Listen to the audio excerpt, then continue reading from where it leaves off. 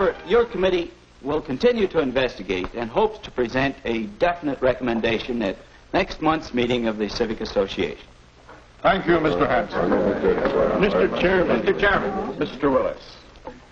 I want to talk about, I think we need a playground here on the west side. We need it because we need a place for our boys and girls to play. A playground. Mr. Willis has an important idea to express, but he lacks the vocabulary to express it. Finding the exact words to fit your ideas is one of the first steps in building your vocabulary. People can be interested in new ideas when those ideas are expressed in well-selected words. This use of exact words to communicate your ideas applies to written words as much as to spoken words.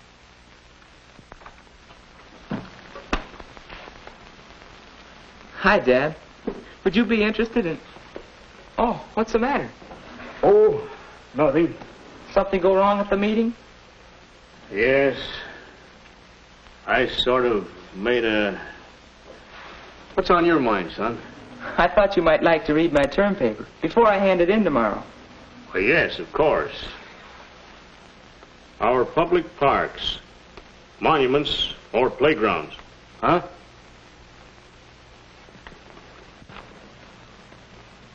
Much of the juvenile delinquency in our community can be traced to our lack of public playgrounds and our lack of a planned recreational program. We are not without our public parks, but they are landscape monuments rather than playgrounds planned for the direction of youthful energy into character-building channels. Why, Pete, you express your ideas very well. But this isn't the way you talk, is it? Well, that depends. But you see, this is a term paper, and, well, as I understand it, when you're talking or writing, you use words that fit the occasion.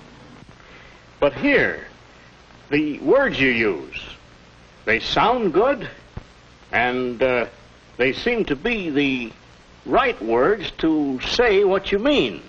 Well, that's what I... Where'd you learn all those words? Well, you see, I keep a vocabulary notebook. It's a good way to learn new words to increase your vocabulary, so you can express your ideas better. Whenever I come across a new word, reading or listening to someone, I write it down. Later, I put it in this notebook. Let's see. I write down the pronunciation and the definitions of each word, and then some synonyms. But then, of course, I try using the word. Using the word correctly a few times is what really fixes it in your vocabulary. And a good working vocabulary helps you to be more explicit. Well, you certainly surprised me with your vocabulary. Yes, indeed. Be more explicit. So Mr. Willis began a vocabulary notebook in a business-like way. First, he considered the context in which the word was used. Now, where did I hear that? From Mary. She was talking about redecorating this room. Dear, I think we ought to put a valance over the window. It would make it more dramatic. Don't you think a valance would be effective? Valance must be some kind of decoration. But do I have to bother with all these special words? Maybe I'd better. I certainly want to have a say in how the house is decorated. Valance. Short curtain as the valance over the top of a window. A valance would look good up there. Maybe this will help me understand what Mary's talking about. Valance had only a single meaning. Other words, like vacillate, have many meanings. The only way to tell which meaning is intended is from the context in which it is used. Synonyms: fluctuate, waver, oscillate, Wait a minute. Too many words. Mean nearly the same thing, but still they're different. Nobody can learn all those words. I'm going to bed. But next morning, Mr. Willis found he couldn't escape unfamiliar words when his wife called. Oh, John, Yes, dear. will you stop at the library and get me that anthology of plays? All right, dear. Anthology. Why does everybody in this family use these fancy words?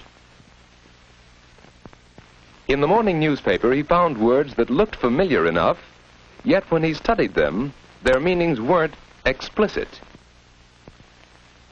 Even in his work, he began to be aware that he used words that he could not define precisely. That it is not feasible to allocate necessary production facilities. Feasible. Allocate. Excuse me, Mr. Willis.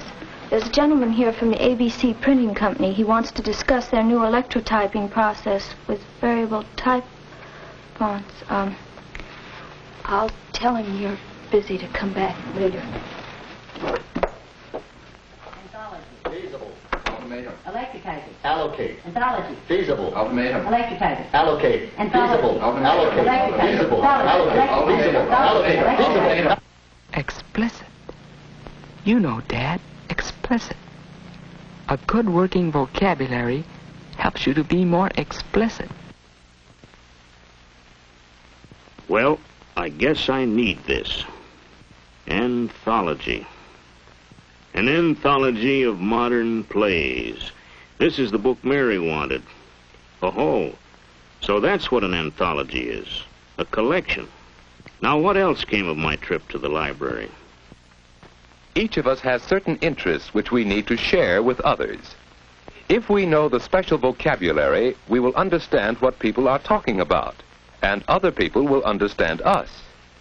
This book will help Mr. Willis have a say in the decoration of his home. This book on the fundamentals of printing will help him in the conduct of his business. Books on special interest subjects help us build the vocabulary we need to talk the language of others. And that's not the only language I'm going to talk. At the next meeting of the Civic Association, I'm going to sell my idea, or my name isn't Willis.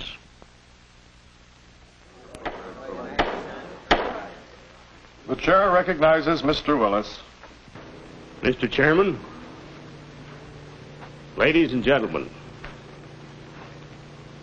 for many years now, our city council has wavered between a policy of no parks and beautiful but useless parks. The time has come to present the council with an ultimatum.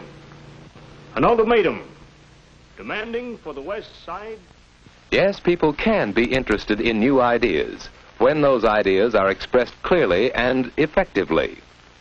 Increased knowledge of words has enabled Mr. Willis to think through his ideas more logically and to present them more effectively to an appreciative audience. We will show them that it is feasible, that the city budget is nothing more or less than a plan for spending our money. A plan which can and must be adapted to meet our needs. Words that we choose carefully to say what we mean, choose for the audience and the occasion, help us gain support for our ideas. And not only in speaking. Effective use of words helps us think and write more forcefully and with more interest when we prepare term papers and other school assignments. Command of words helps us contribute to debates and discussions. We communicate more quickly and more effectively. Being skilled in the use of words aids us in selling ourselves when we look for jobs. Whenever we're around people, a good vocabulary helps us say what we mean and understand what others mean. Pete has developed his skill in communication through words, just as Mr. Willis has, just as you can, by being alert to words, by using words that say exactly what you mean, by building your vocabulary. To see that program carried out, then we can achieve our goal by going before the council and making our demands explicit.